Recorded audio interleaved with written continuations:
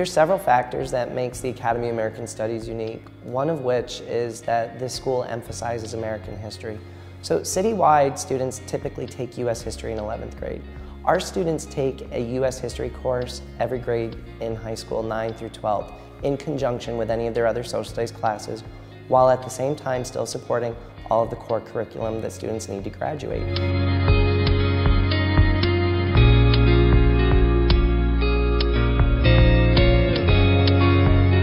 Additionally, small tidbits being that our classes are on a block schedule. They don't meet every day for 45 minutes. They meet 3 times a week for 79 minutes, which is college preparatory. Okay, so we're going to start. Our aim for today is up on the whiteboard. It says, does Alexander the Great deserve his reputation? As Miss Em and myself told you last class, we're going to hopefully have a really great debate today. This class today is culminating their unit in ancient Greece. The teacher, Ms. Rapocchio, has set up a debate that the students are going to engage in the age-old question of, does Alexander the Great deserve his title? When the students come in, there's going to be a brief do now, where the teacher is allowing them to finish gathering a little bit of evidence that they're going to be researching further in the period. The do now is we have to finish our role plays from last class because we got cut with time.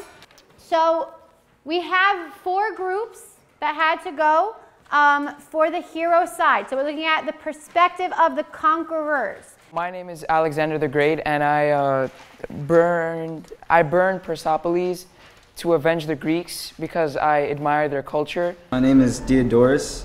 I am one of Alexander the Great's finest soldiers. He shows great respect for the Persians that he conquered. He keeps their culture and religion, and he also wore their clothing even though he conquered them. Hello, I'm Mazius, a Persian satrap. Is that how you pronounce it? Basically a ruler. Alexander spared me and made me act as one of the governors in one of the many areas he conquered. He is really not as bad as you all think because he allowed for people to continue practicing their religion. Okay, good. So let's give a round of applause to that group for going first. Once the do now is complete, they're going to have a mini lesson where she's going to touch on some of the main topics. And then for C, he was doing it for revenge for his father's death. He had superior military tactics. We have deserves the land because he's growing his empire, displayed honor when fighting, defeated an army of elephants, let the Indians still rule their territory, and was tolerant of the Hindu culture. After that concludes, they're going to break into their groups. They're going to receive about 25 minutes to further their research to be able to refer to the evidence that they're going to use in the debate. So we're going to split you up back into your 2 groups. Remember how we gave you the chart paper and you started to build your conclusions and your arguments? You're going to have the next 30 minutes to work as a group again to do that. You could use these organizers that you just completed. You could use the notes from the class before. And we also put together for you these, a short packet of a couple different sources that you can also pull evidence from. We're going to give you the chart paper and the markers. Do exactly as you did last time because there wasn't a thing we would change, okay?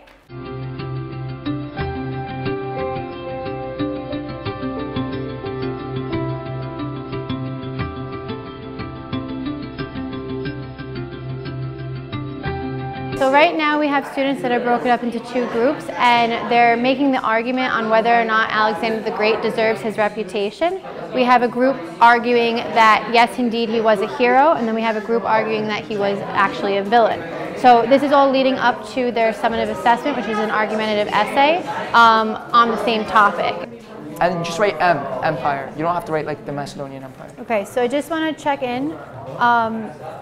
I heard you start saying it before about the influence.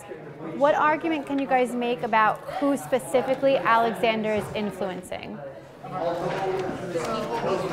Right, the people he's ruling, right? So it's good for the people at the time, but who else is he influencing that would be important to history? The whole known world at that time. Specifically who, though? Napoleon, like okay. other other leaders? Yeah, other leaders, okay? He's a model to other leaders. Now, what's going to be the biggest argument then about who he inspires? They destroyed everything. Right. So if you have to kind of bring it up, right, that he's influencing these really important leaders. But when you bring that up, if any of them remember, he also influenced people like Hitler, right? So you have to walk the line very carefully between the good and the bad there, okay? So just as a coach, I'm going to coach you, Ms. N, to coach them, just give you a piece of advice, okay? You're basically attacking it. But there's a difference. When you argue, you have to have information, supporting detail. You can't just be like, oh, that makes no sense. Give facts from the handout and give that back to them. When the debate begins, the students will engage back and forth for 25 minutes, supporting claims that they have researched for the debate. Okay, time. Please start to find your seats on either side.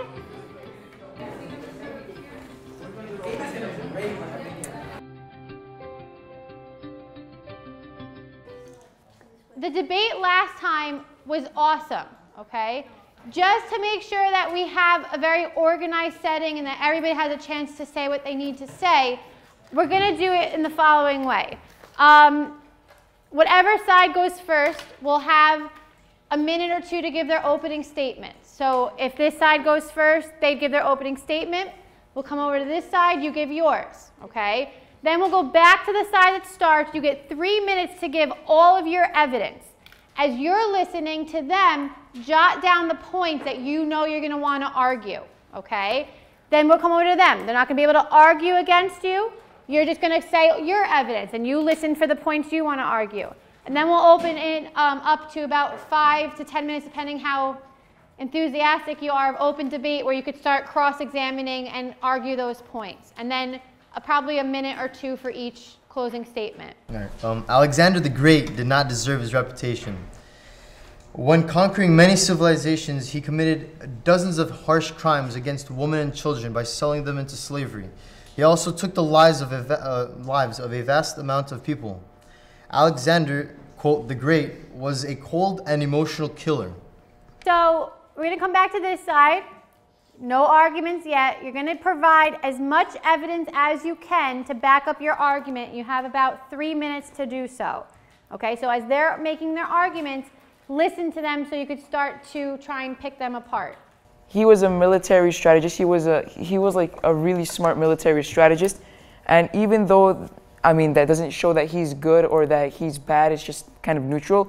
He did it for the sake of making the world a better place, kind of, because he controlled most of the known world, and he combined all cultures together so that he can make Hellenism.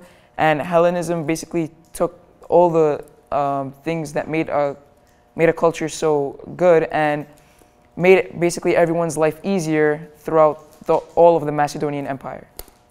He did not let any Egyptian citizens help build the city of Alexandria, which is now a really, really important city in Egypt, and he did not let them build it whatsoever. And also what David said about the Macedonians killing 80,000 enemy soldiers. First of all, those are soldiers. They are going against the Macedonian army. They are going to battle so that they can kill them. And also, I just have a question for you.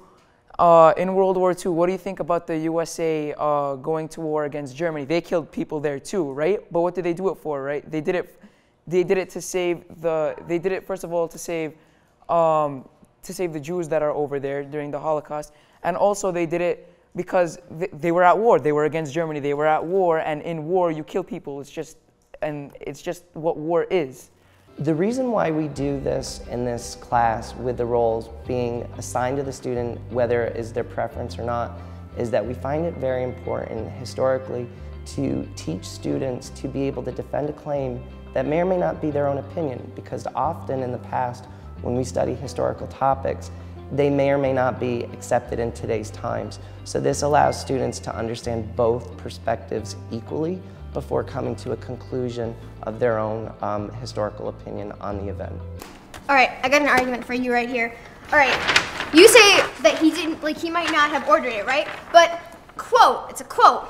Then, in a drunken state, he allowed his men to burn down the great palace and its surrounding temples. Explain that to me. He ordered his soldiers, after he conquered this civilization, he ordered his soldiers to go off and to burn down the entire city and surrounding temples. Explain that to me. Is he really a good person?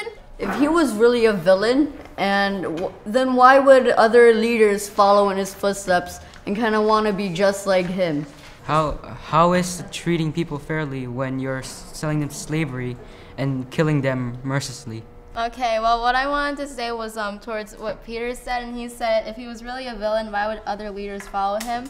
Well,